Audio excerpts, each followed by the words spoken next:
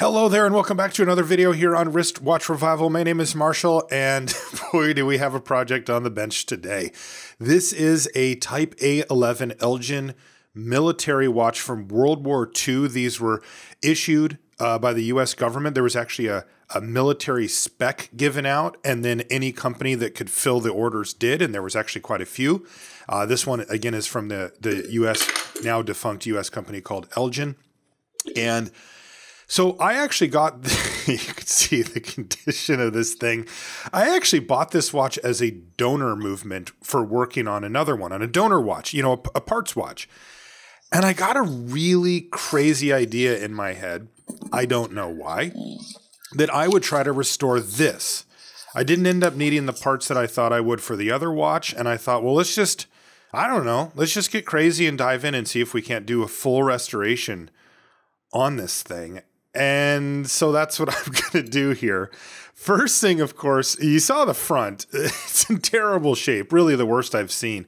But we got to see how the movement looks in the back, because there is a chance here that if the movement is as rusted out as the dial, that there's really just no hope for this outside of just outright replacing basically everything. So let's take a look. Ooh, this isn't that bad at all, actually. In fact, this looks totally fine. So somehow some water got into this watch, but it apparently didn't make it to the back. And look at the balance wheel spins. Now, unfortunately, the crown won't pull out or turn, and that could be indication of rust there. But this is very promising. This maybe the best case scenario or the worst, depending on how you look at it. Because now I'm thinking, okay, well, let's continue with the project and see if I can't restore this thing.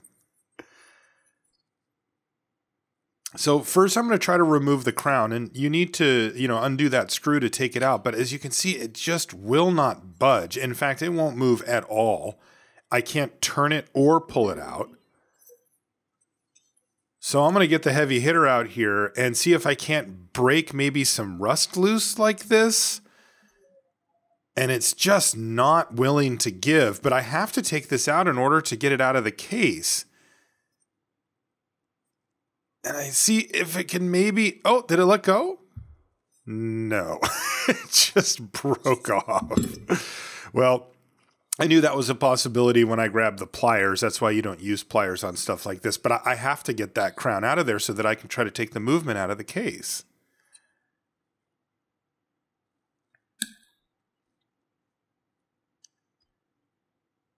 So there's a little kind of a plastic type protective seal here.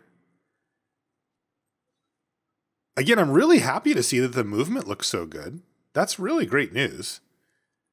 But the fact that I can't even remove the winding stem is not a good thing. Especially now that I've broken it off.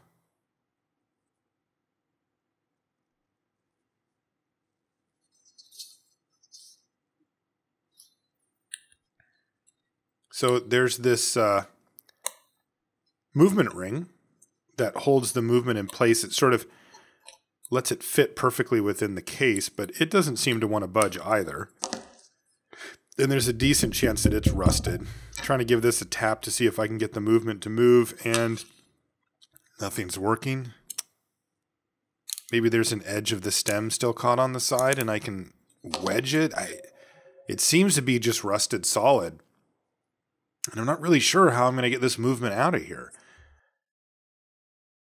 Well, I guess one thing I could try is to take the crystal off the front, and then maybe I can push it from the dial side out. So let's do that. Let's take the crystal off. And see if this gives us maybe some leverage. Going to use my crystal lift here and just gently...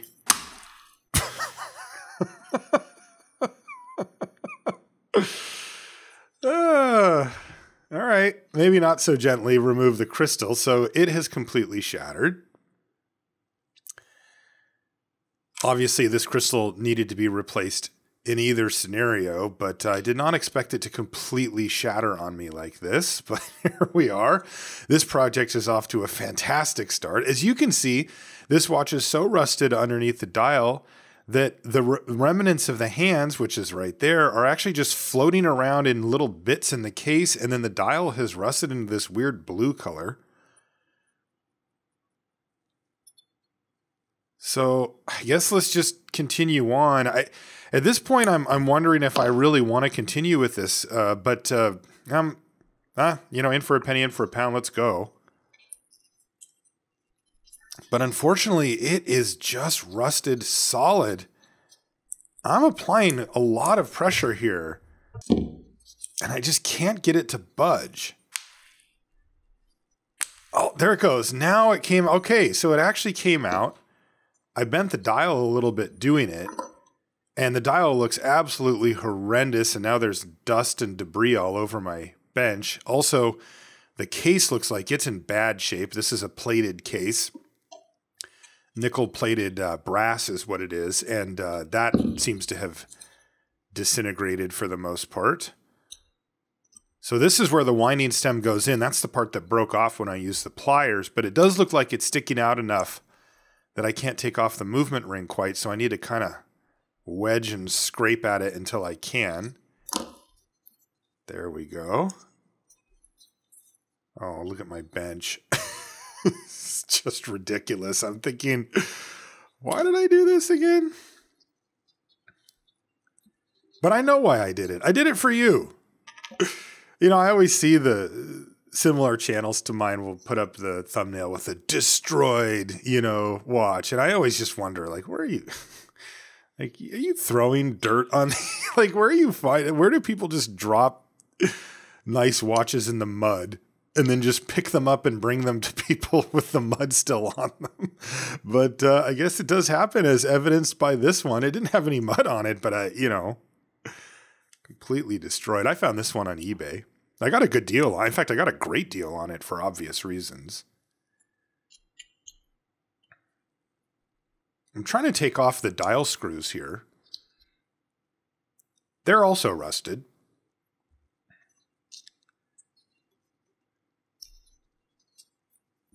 And this is requiring a lot more kind of brute force than I would normally want to give a watch, but I just don't really see how I have much of a choice there. That dial screw can come out. Now, one thing that could be working against us here is the hands, they've rusted off, but is there actually a chance that there's still the base of the hand on there? And it looks like after I clear away a little bit of debris that there is, so let's just take this off and see if it'll come up or just disintegrate. Oh, there we go. So you can see those rings. Those were the original base of the hand that actually attached to the watch right there. And they were rusted on as well. But thankfully, they came off. And that should facilitate us being able to take off the dial. As you can see, I'm just taking a quick look at what's underneath this rust. And it's just rusted. The paint is completely gone and it's rusted right to the metal. And once again, I'm trying really carefully to get these dial feet screws off because they're so small, but it actually did budge. It was rusted, but not completely gone. Oh, and that's a relief, because if those get stuck in there, well, honestly, I don't know. This is new territory for me. So let's see if we can't get this dial to release and actually pull away, and then we can see what's going on underneath it. Aha, victory. Victory is ours. Let's see what we've got here. Hey, that's not terrible. You can see some of the rust has reached the other side. And there's the former crystal. I think we need to clean up the old bench here. This has gotten to be a bit of a disaster. And while I do that, I did want to mention, if you like what I do here on the channel, you can support me directly via Patreon. You get a thank you card and a sticker in the mail. And I wanted to thank Trevor, Robert, Mitchell, Mikey, James, George, Erica, Dustin, Brinton, Brett, Alex, and Brad for their support. Thank you. I really do appreciate it. It helps me continue doing what I'm doing here and sharing this great hobby. And again, I'm really glad that you're here. I'm happy to have you along as we work our way through this perhaps too ambitious project. We'll find out. Now we can start disassembling this watch though, so that's the cool part.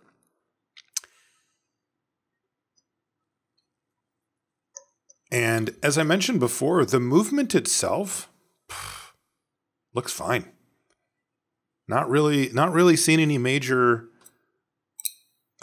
stuff, right? I mean, this is a type of thing where we could have undone it and seen just the whole entire thing, a big pile of rust, for example, and that doesn't seem to be the case here. Now we can remove this wheel that drives the seconds hand.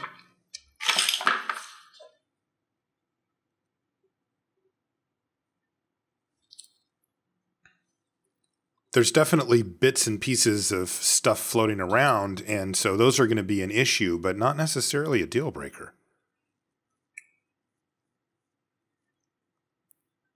So we can start to take apart the keyless works.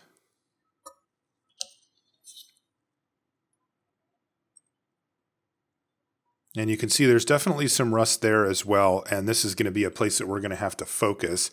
That's the hour wheel with the cannon pinion on it, and it is also rusted onto the center wheel.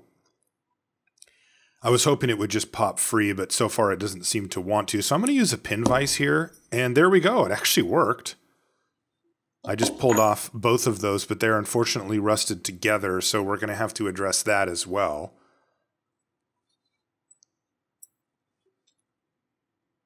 Now we can flip the watch back over and continue disassembly. Start with the crown and ratchet wheel on this side. And this side again looks fine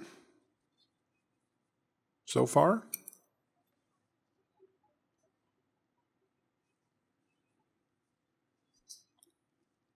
It's interesting diving into this. It makes it more exciting because you don't know what's going to happen, but also I could easily outdo myself here and you know, find myself in a situation where there's something that needs to be restored that I don't know how. So these are the things that we must navigate together. Yeah, you're in this with me now. There's no going back. I would love to be able to restore this though. These A-11 watches from World War II, so much history behind them. I mean, these were likely worn by people who were in World War II. You know, it's crazy.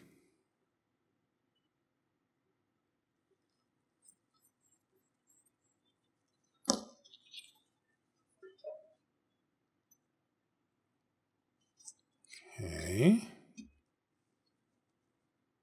Going to take apart the main bridge here.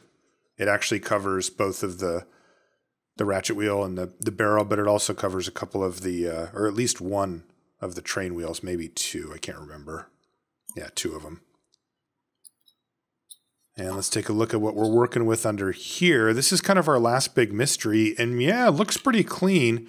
You can definitely see some rust, and yeah, the clutch wheel and the sliding clutch are rusted solid, and that stem is stuck in there too. So that is going to be an issue.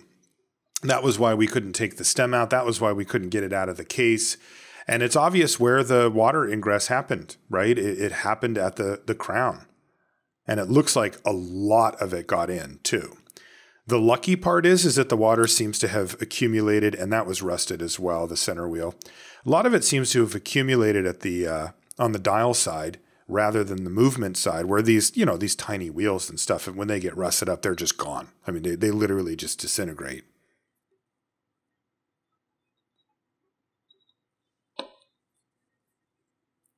Okay, now we can take off the bridge that goes over the rest of the train wheels. But I don't anticipate finding any rust or anything under here. I think we've got a pretty clear view of what happened at this point. That there was a lot of water that came into the watch. It came in through the crown. It completely rusted the keyless works, and then it went to the dial where it just wreaked havoc there. Oop. There we go.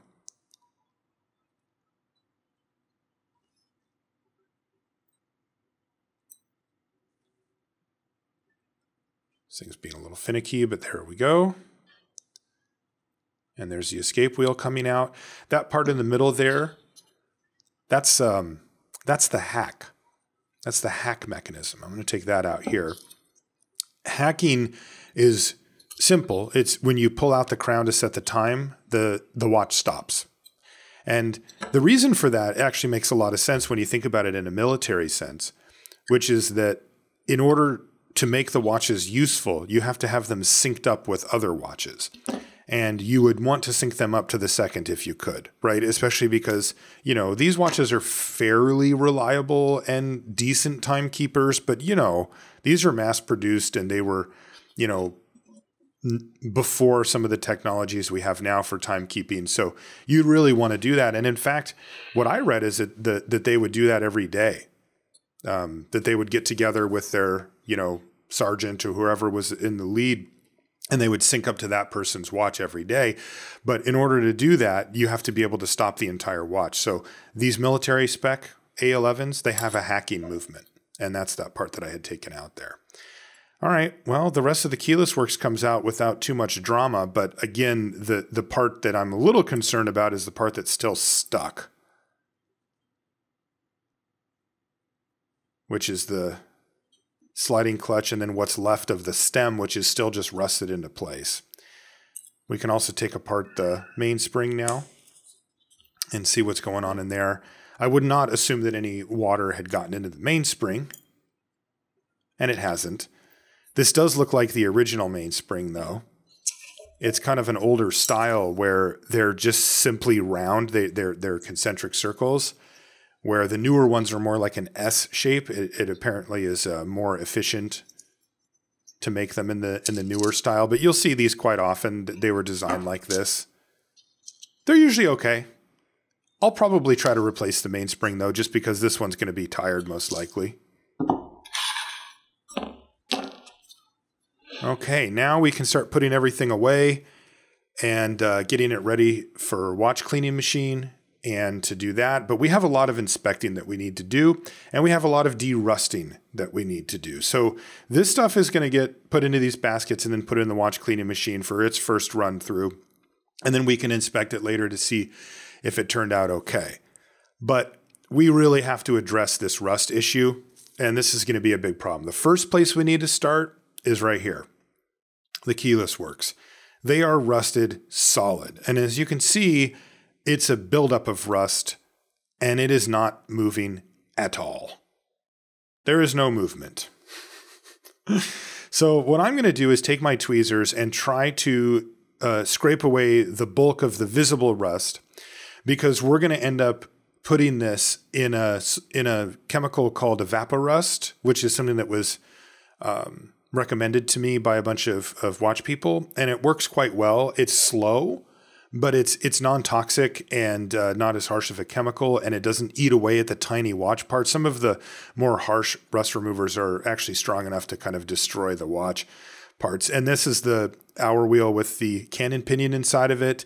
This is the one that I had to tear off the top with the vise.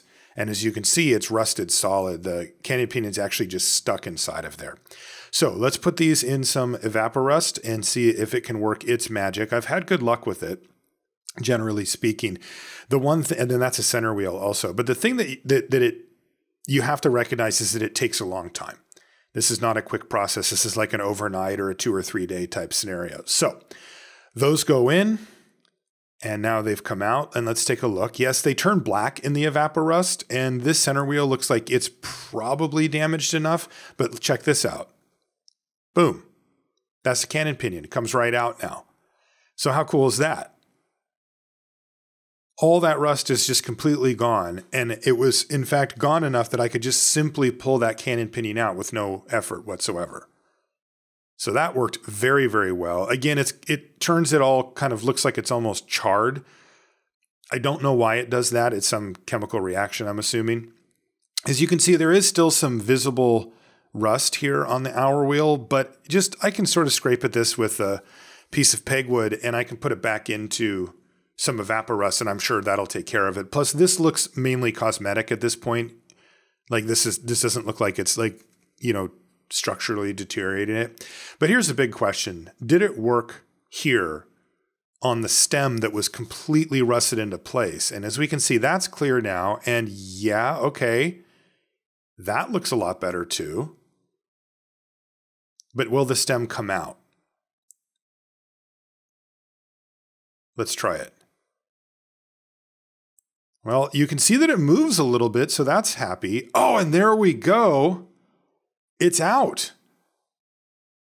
Oh, that's a huge relief because this thing was well and truly rusted into place. And getting it free was a major worry of mine, and the Evaporust really worked well. So thumbs up.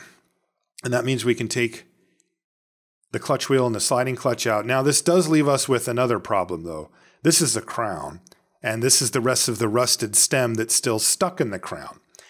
And similar situation here. That is rusted solid. And we need to reuse the crown to keep it as original as possible. Well, here's what it looked like after sitting in the Evaporust for a while. Again, the rust is gone, but then it kind of turns this black color. But if I can get that thing out of there, then we can reuse the original crown still and have that work. So let's see how this looks. We can use a little pin vise here and then see if we can't unscrew the crown gently, just a little bit. Yes, something's happening.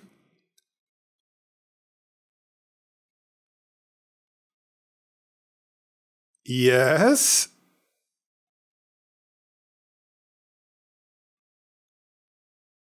And we did it. It actually let go. So hallelujah. There you can see the rest of the stem. The stem has been released, and now we can reuse the original crown. Now we are going to have to find a replacement stem, of course. Now, the bridge doesn't look very nice. And so I read online that you could use vinegar and baking soda to detarnish. And it kind of is cool like this. So I've got an old toothbrush, not the one I use, thankfully. And I'm going to try to detarnish the bridges and get them back to full condition. I want them to be looking nice, but also, you know, there was a lot of rust and debris, and I want to make sure that these things are good. So a lot of scrubbing and kind of awkward angles and stuff to try to get these things as detarnished as I can. Rinse them off in water and kind of repeat the process a bunch of times. And we'll see what we come away with here.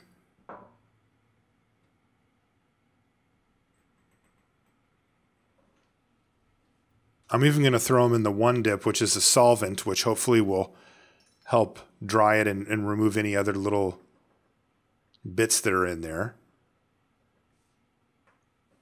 Okay, well, that's looking better already. The true test, though, yeah, this looks pretty good. The true test, though, will be putting it on the microscope and seeing what's going on at the closer level. And so far, that looks nice. That's a perfect jewel. That's exactly what you want to see. Okay. Yeah, these are actually looking very, very good. So here's a jewel that I took out of it for this cleaning and detarnishing process, and it looked fine. There's another one. Yeah. And these ones could use a little bit more cleaning, so I can get in there with the Rodico a little bit to kind of just get any debris, but the fundamentals are there. And there you go. Even, picking up any of the little dust on there. This one has a little tiny bit of, something stuck in there. So I'm just going to use a little smoothing broach to just kind of clean it out real quick. And then afterwards, that's what it looks like. Fantastic. And by the way, just a quick reminder of the scale that we're working with. Those are the screws. It's funny because I do all this close-up work and I got the microscope and my macro lens and all that, but I do like to remind you every once in a while that these are very small. And this movement's quite small too. Even by modern standards, it's small.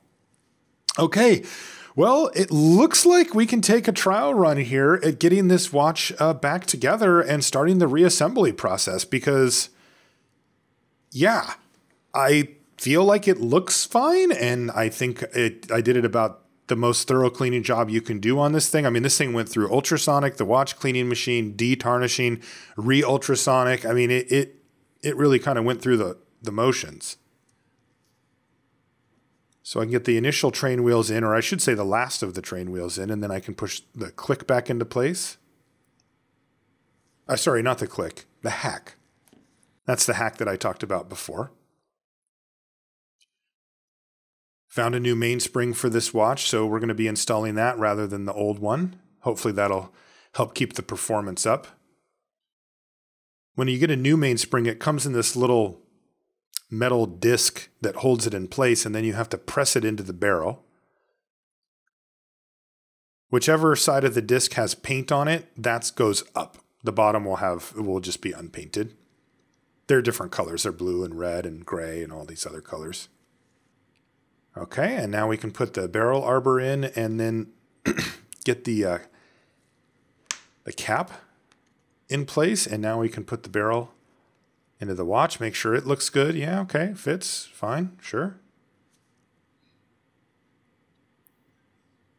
And then we can continue with the reassembly. Now, some of these parts, most of them I'm reusing. They seemed okay, and after inspection and stuff. But there are a few that I'm taking from another A-11 Elgin that I have that's not functional. And those are the parts basically that were too rusted away or had taken too much damage from the rust to be able to be used. But surprisingly, it wasn't that many parts. When I took this project on, I had the other watch because I knew that I was going to have to replace some stuff. And we're going to have to make some decisions about what to replace and what not later as well. But as far as the mechanics of the watch go, most of the parts I'm able to keep original and reuse. And when I restore a watch, that is my goal. I would prefer to keep as many parts as original as possible, with a few exceptions. Parts that are meant to be replaced regularly, I'm not quite as squeamish about. The mainspring. I don't put a particular value on having the original mainspring in the watch. I will always keep it, and if I work on something for somebody else, they can have it. But, you can't see that part ever, even if you open up the back of the watch, and it really does aid in the performance. But for the most part, I like to try to keep the stuff as original as I can. Okay, so let's get the keyless works back together. As you can see, I am reusing those parts as well. They're all black from the evaporust. I should probably figure out if there's a way I can solve that. I wonder if I can put them in the evaporust, get the rust off, and then also do something else to them to kind of bring back their shine.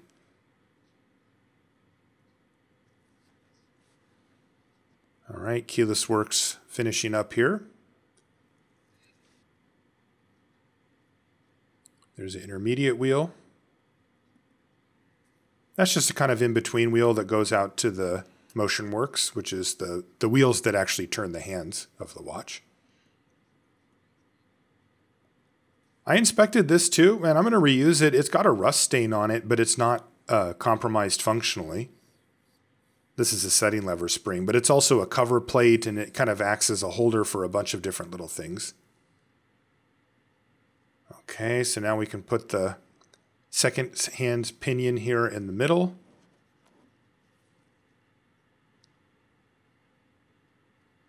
And this part goes on the top.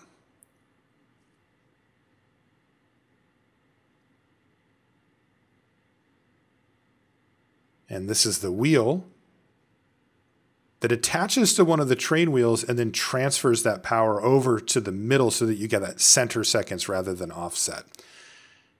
Now I'm putting the pallet fork back in.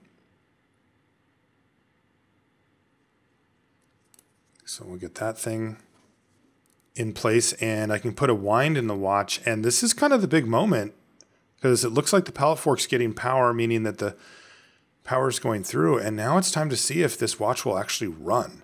And it hasn't since I've had it, so I don't know if it's going to want to run or not. And I kind of wouldn't be surprised either way, to be honest. Oh, it looks like it wants to go.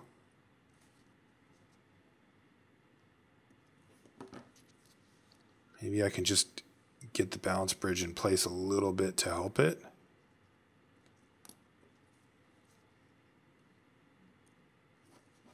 No? Put a little more wind in it? Maybe that's what's going on? No. Doesn't seem to want to run, but so further inspection of the balance revealed a very, very crooked impulse jewel. And maybe this is why. Now, I have never actually had to deal with this before, but I looked it up online and I made a little setup for myself here. So I actually took one of my old baskets and I filed it down flat because I didn't have a piece of brass. I also don't have a spirit lamp, so I'm using a lighter. And what you do is you heat up that piece of brass and then you set the part on it to transfer the heat to shellac, which is inside of it. Which you can, by the way, see a piece of shellac sitting there. It's just that brown stick. And then when the heat gets hot enough, then you can push it through. And this was my result. So this is a re-shellacked. Now, it's not perfect, but it's much, much better than it was before. So let's see how it does if I can get this dang thing running. Okay. Oh. And there we go. It's running again. Okay, so this is great news. We've got the watch running. There is a question, of course, is how well is it running? Because before, it really wouldn't run at all. And let's put it on the time grapher and see how it does. And that's not terrible. It's not amazing, but it's not the worst, actually. Plus 7 seconds a day, 251 degrees of amplitude is fine. The beat error's pretty off. 4.3 is a lot. But I can tweak that later, and I think I'm going to be happy with the fact that we have a now running watch. Now, one of the things I also noticed, though, was that the hack isn't working. That bar is supposed to actually touch up against the balance wheel there and stop it from spinning so that you can set the watch without it running. But it looks like the hack doesn't quite reach the balance wheel. So we're going to do some tweaking here to see if we can get a functional hack for this movement. And as you can see, I didn't quite move it enough. It's close, but it's not quite there. So we're going to need to work on this a little bit more. I also am trying to be very careful because it would be quite easy for that to break, I think. It's old. A little bit of a tweak, and let's see if we can't get it to actually touch this time and stop the balance. There we go. Got it. Okay, so that's done. The hack is working. Now let's take a look at the rest of the watch. We have a functional movement, let's say, and now we need to look at what else is going on with the watch as far as this restoration goes, because we are far from done here. So I'm going to take a look at this dial first, and I think the first order of business is just to see what is actually going on with this dial, because it has so much rust and debris on the front that you can't really tell exactly what it would look like under there, and you can't put the dial back on in this state because that debris will fall off of the dial and it'll work its way into the movement and stop the watch from going. So I'm just going to use a cotton swab and some sticks here to kind of get any of the chunks off that could fall off. And then we'll also get a chance to see what this dial actually looks like underneath. And as you can see, it's pretty bad. There's kind of a cool factor to a beat up dial. This is probably a little bit too far down that road, as it's really trash, like you can barely read it. So we're going to have to make that decision down the line. For now, we'll set that aside and let's take a look at this case. Now, this case is in very bad shape. As you can see, just using a piece of pegwood to clean it up results in the plating and stuff just flaking off of it and falling onto the pad there. So I don't like this. I think that this makes the watch look really beat up and crappy when the plating starts to come off of a plated watch. So I think I'm going to try to fix it.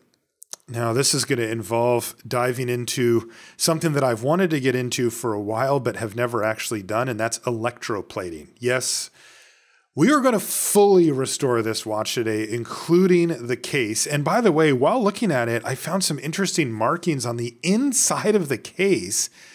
It says, I think it's Roman numeral 6789.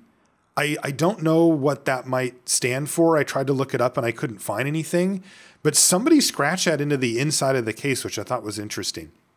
So in order to do electroplating, What you need to do is you need to reduce it to the bare metal, the base metal that's underneath whatever was plated onto it by sanding it off.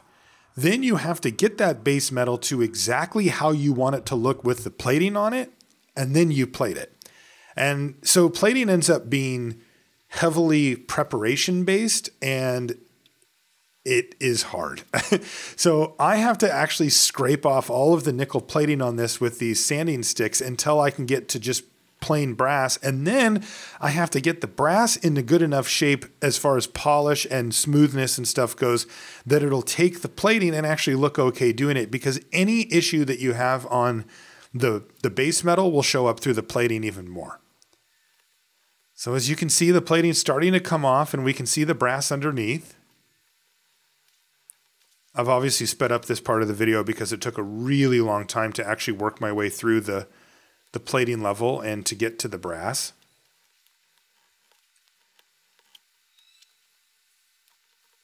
But I did want to show you the process, and so that's why I left it all in. I just sped it up because there's so much of it to do here.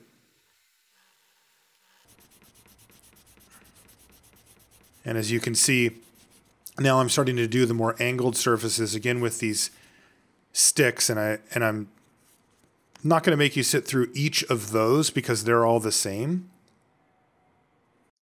But this is roughly what I came up with after having done the first initial long pass of sanding to get it down to the brass. And you can see there's still a little bit of nickel on there that I'll have to address, but the brass is here.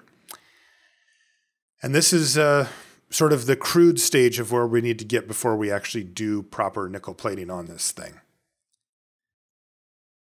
And again, if we plated it just like this, all those little swirl marks and stuff would show up. So what that means is we need to do some polishing beforehand before we can actually do the plating. And so I've got my Dremel set up here to do some polishing. I don't have a big polishing wheel, and I'll get one at some point because it makes the work a bit faster, but I kind of appreciate that the Dremel gives such a small surface area because it lets you get into every little tiny nook and cranny, especially on a small case like this.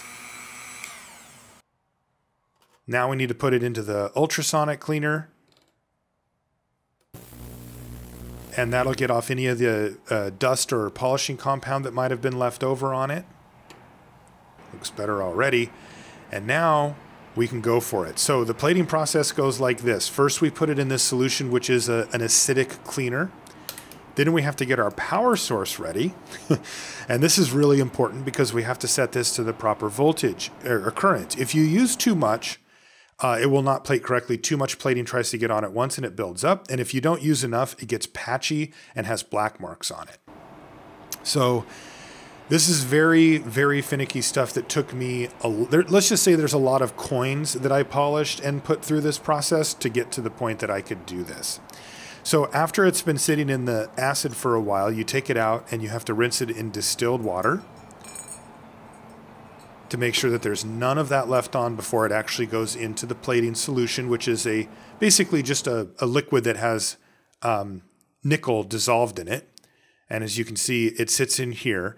Then you hook up the electrical part. The negative goes through the actual part itself, and then the positives go through a plate of nickel. And then once you turn it on, it goes. Now, you're not going to be able to see too much here. If you plate bigger things, you can actually see kind of a bit of bubbling and fizzing and stuff that happens. But in order to get the a low enough voltage for a part this small, you won't actually see much of that if you're doing it properly. I did see that at first on some of my test runs, and it was bad. It ruined it, basically. So it has now been plated. We did it for about half an hour, and we can take it out and rinse it once again. You can see already it's changed color, so that's good. And let's see what we've got. Hey, this isn't too bad. Now you can see that it's not completely even. There's a little bit of marks and stuff, but you know what? We can still polish this. I've put a thick enough plate on it that it can actually take a little bit of a polish to get it looking good. And we can try to get this thing nice because it's got a good even coverage on it, and it looks like it's come back to life already quite a bit. I'm actually quite thrilled with this because, well, this was a lot of prep work, and then, okay, here we go. And so let's get some of my finer polishing sticks out here. These are the ones that we would use kind of at the end of the process and see if we can't get this case looking really nice. Oh yeah, that's polishing up beautifully.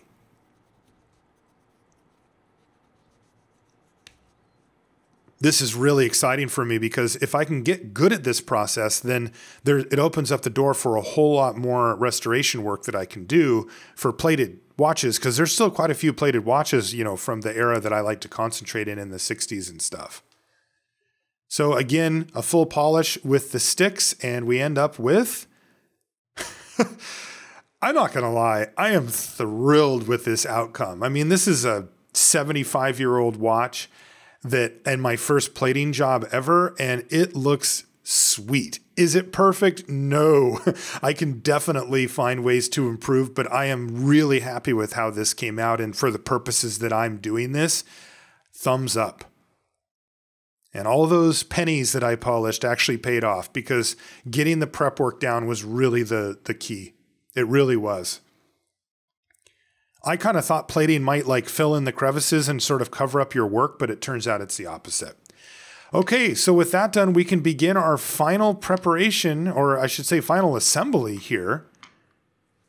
And the first thing to do is to replace that crystal that I kind of broke at the beginning of the video. So I've got a brand new one here to put into our freshly plated case. I'm very proud of this, if you can't tell. Okay, so new crystal goes on the rober press. The case is dangling at the bottom there. It actually uses one of the smaller attachments that I've used, again, just because the cases on these older watches are much, much smaller than modern designs.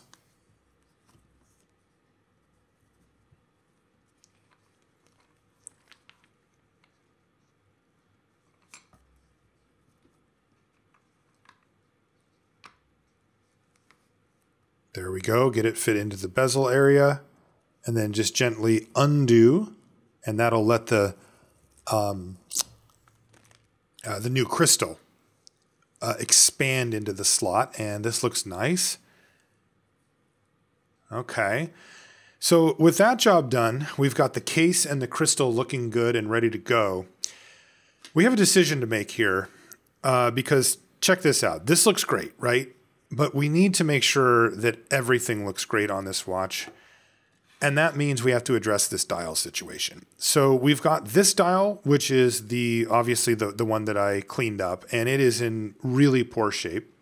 But kind of cool, right? Kind of a neat thing to have like the original dial all beat up.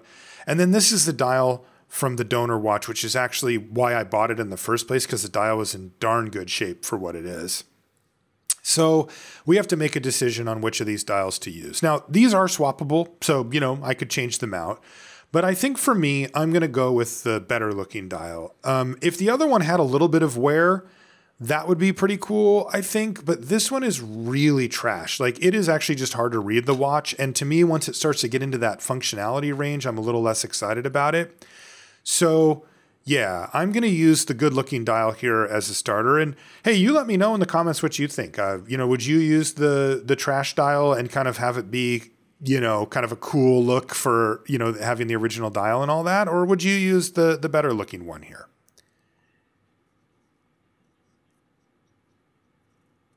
The good news is I can swap them out if I want. So I could always try out the other look. Okay, got to get the movement ring on here.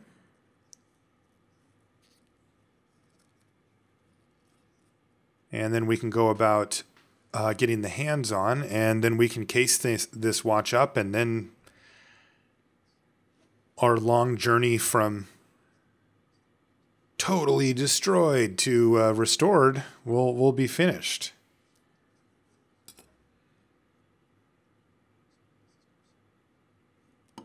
Okay, hour hand goes on first, then the minute hand.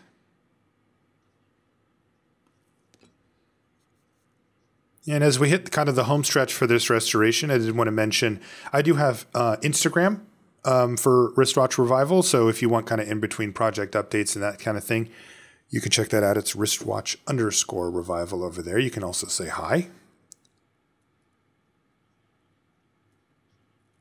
Okay, second's hand goes on last. And let's see how things are looking. Make sure that the hands are not touching each other or knocking each other off of their posts or anything like that. And that looks about right to me. So now we can prep the case and the movement for final assembly. What a journey this one has been. I mean, I learned how to electroplate. It's just like crazy.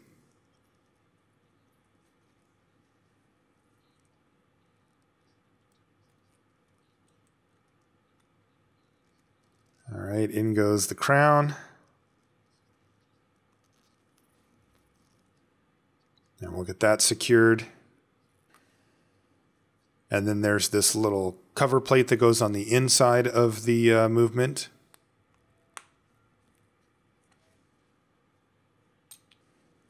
As well as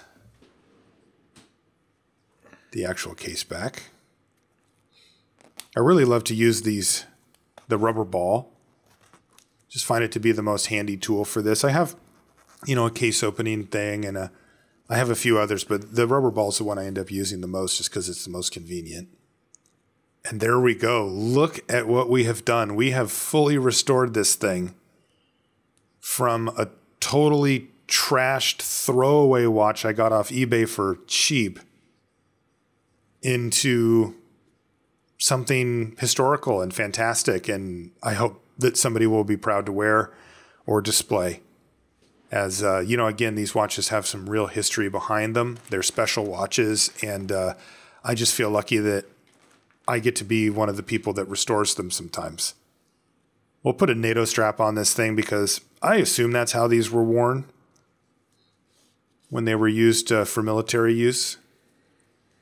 I don't know, actually, but I assume something like this would have been used.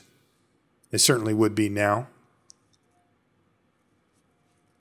And that thing just came out flat out gorgeous. I have to say I do like this dial a lot on the watch. I think it's probably the right choice. It also matches the hands, which were from the same watch as well. As we know, the other hands were completely disintegrated. And there you go. That is an Elgin A-11 full restoration for you. And super excited about this one. Didn't think it would come out this good when I got into it. I'm not going to lie. But I'm super proud of the work I did, and I'm really happy that you were able to come along with me. As I mentioned before, you can find me on Instagram, wristwatch_revival. And if you'd like to support what I'm doing here on the channel, if you like the videos and stuff and you want to see them coming, you can head over to patreon.com/wristwatchrevival. And you can sign up and support me to keep on making videos. I really appreciate everybody who helps me out over there, and I look forward to making more of these. And once again, I wanted to say thank you for joining me. I love having you along for this hobby, and we'll see you on the next one.